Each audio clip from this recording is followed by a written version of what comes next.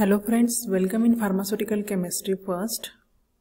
Myself lecturer Mrs. Urmila Ravindra Gauli, MPharm in Quality Assurance and lecturer in KK Wag Institute of Pharmacy, Sandori. So let's start with assay. First of all, experiment number 10.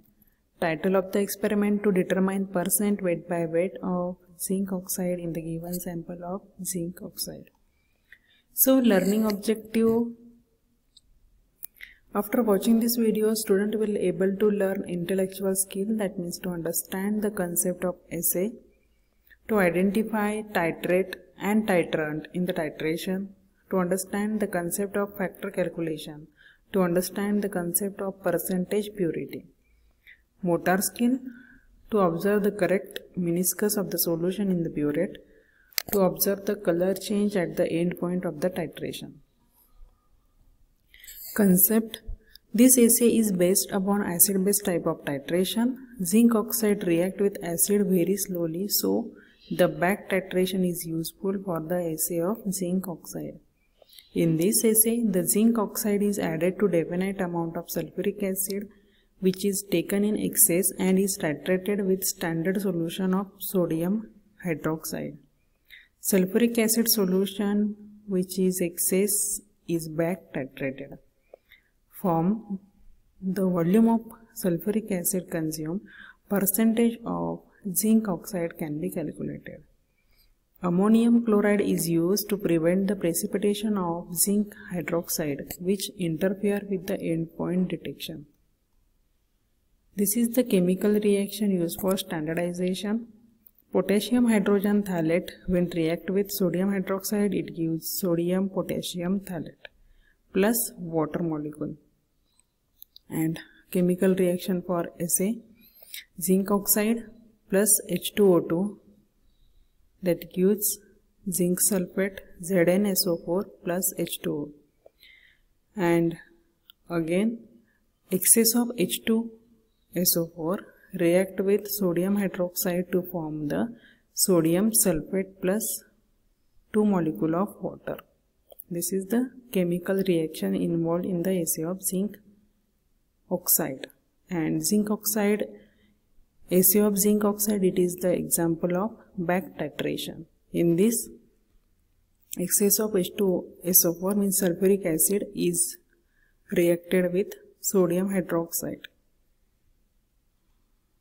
Factor for standardization: each ml of 1 molar sodium hydroxide is equivalent to 0.2042 gram of potassium hydrogen thalate. And factor for assay: each ml of 1 molar H2SO4 is equivalent to 0.04069 grams of zinc oxide. Apparatus required for the assay: weighing balance, burette, pipette, conical flask, funnel, measuring cylinder and beaker. And the chemicals: zinc oxide, ammonium chloride, potassium hydrogen thalate, 1 molar sodium hydroxide, 1 normal sulfuric acid, phenolphthalein and methyl orange as an indicator. So for actual procedure, we move towards laboratory. Hello friends, welcome in Pharmaceutical Chemistry Laboratory. Today we are going to perform assay of zinc oxide.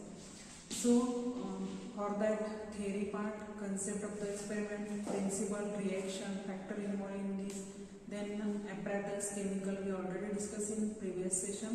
So let's start with procedure for standardization of one normal NaOH. We have to weigh 5 gram of potassium hydrogen thalate. Now for standardization purpose, we have to weigh 5 gram of potassium hydrogen thalate.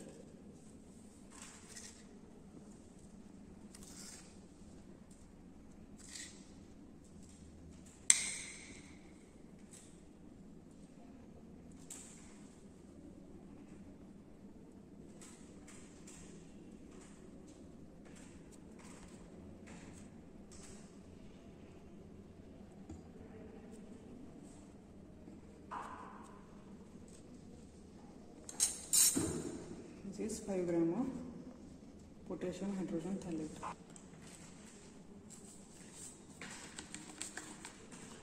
Now add this 5 gram of potassium hydrogen phthalate into the 250 ml of conical flask and dissolve it into 75 ml of carbon dioxide free water. Means it is a distilled water.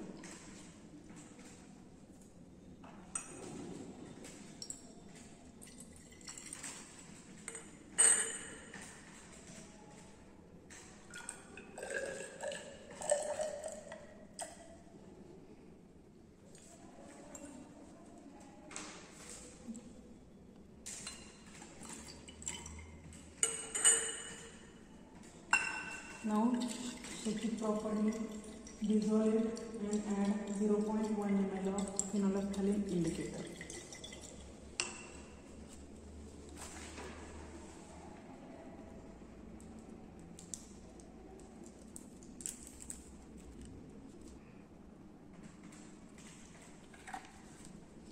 Shake it properly.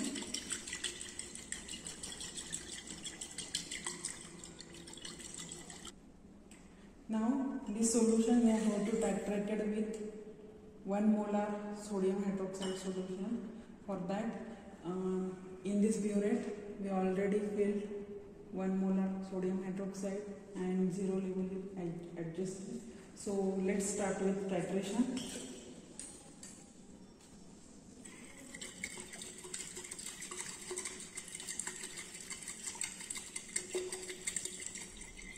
Titrate with constant stirring so reaction occurs simultaneously and we got sharp endpoint.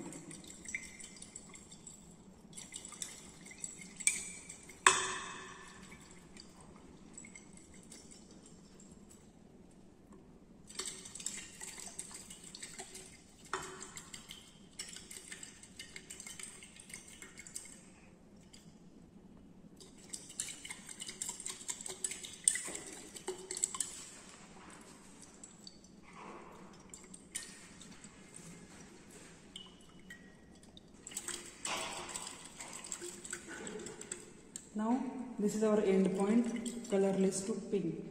So burette reading is 23.9. In similar way we have to repeat this procedure for 3 times and calculate mean and calculate the molarity of 1 molar sodium hydroxide. So let's start with standardization of assay of zinc oxide. For that we require 1.5 gram of zinc oxide. So weigh accurately 1.5 gram of zinc oxide.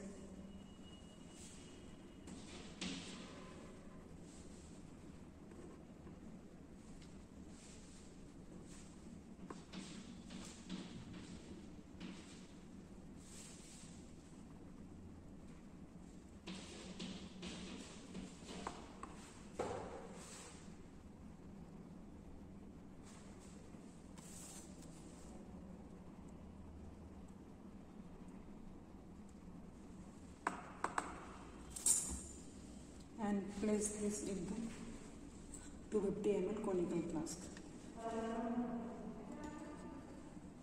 Then weigh ammonium chloride 2.5 gram.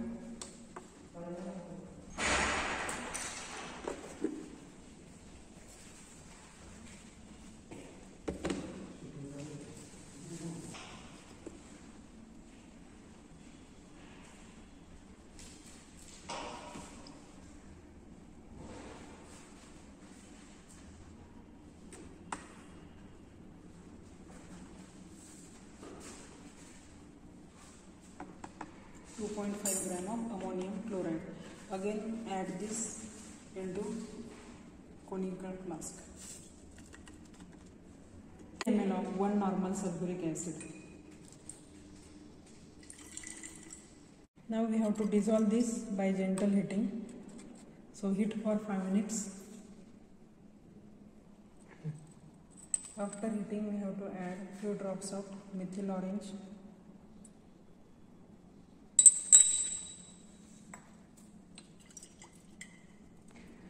After addition of methyl orange, we got orange yellow colored precipitate. Now let's start titration.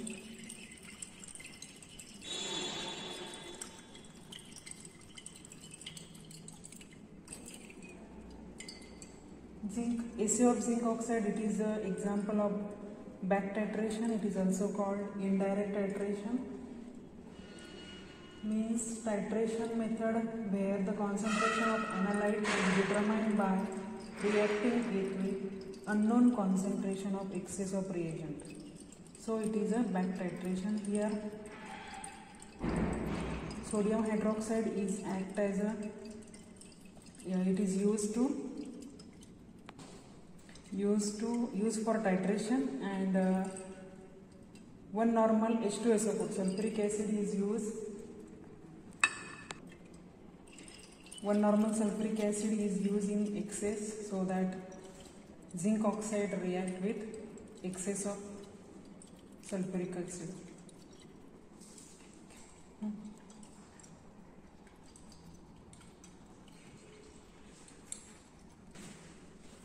Here the color change, orange yellow color turn into reddish color. That means it is the end point for assay of zinc oxide. Our reading is 18.7. So in similar way repeat this titration for 3 times and calculate the mean. Okay, now let's start with blank titration. Blank titration means titration without analyte being present. Means in this we have to only add reagent and perform titration. Here zinc oxide, Assay of zinc oxide, that is the example of back titration, and in blank titration there is absent of zinc oxide. So weigh ammonium chloride 2.5 gram for blank titration. Sorry, 2.5 gram of ammonium chloride.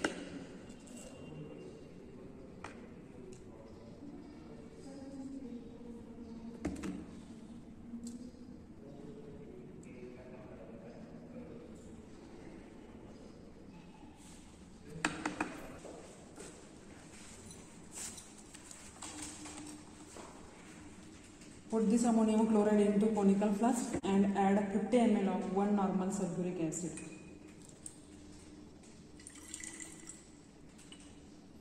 Shake it properly and titrate it against 1 molar sodium hydroxide solution with methyl orange as an indicator.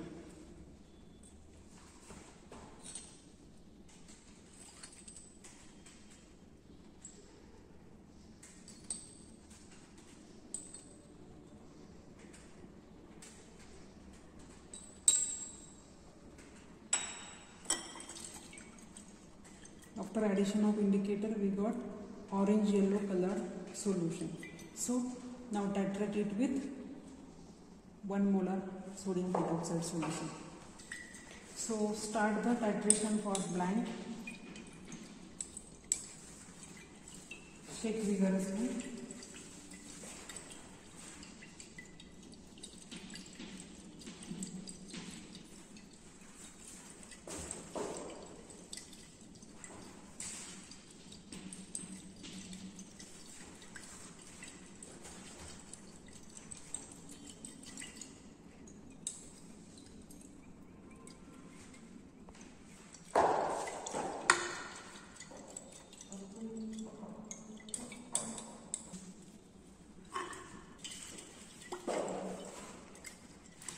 Now we are adding almost 50 ml. Again fill the burette with 1 molar sodium hydroxide solution.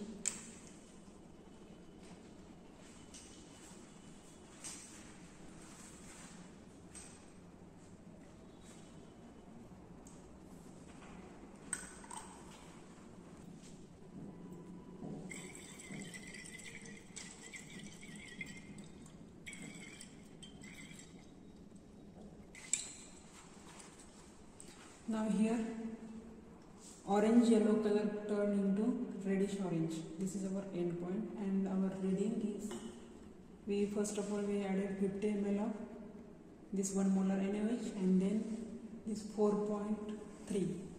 That means 54.3 is our blank reading.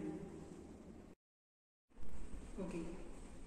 So we have to now let's move towards calculation part. For that, standardization reading is 23.9, 23.8, 23.9 and its mean is 23.9 ml.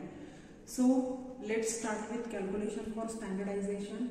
1 molar of sodium hydroxide, molarity of sodium hydroxide is equal to weight of sample divided by burette reading into 0.2042. This is the factor. Then put the value into the formula, that is weight of sample 5 divided by burette reading. This is standardization, mean of standardization.